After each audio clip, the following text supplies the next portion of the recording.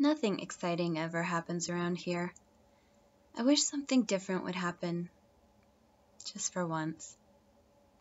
I mean, babysitting little Norman with his weird fear of bedbugs never leads to anything very interesting.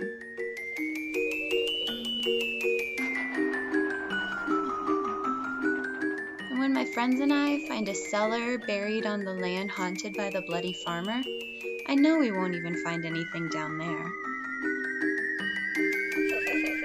Dead End Street? It's just a funny name, isn't it? Even meeting my birth parents isn't gonna change me. I know what I am, right? And snooty Lila at camp. The worst that will happen when I take her precious doll hand necklace is that she learns her lesson, right? I wish something different would happen, just for once.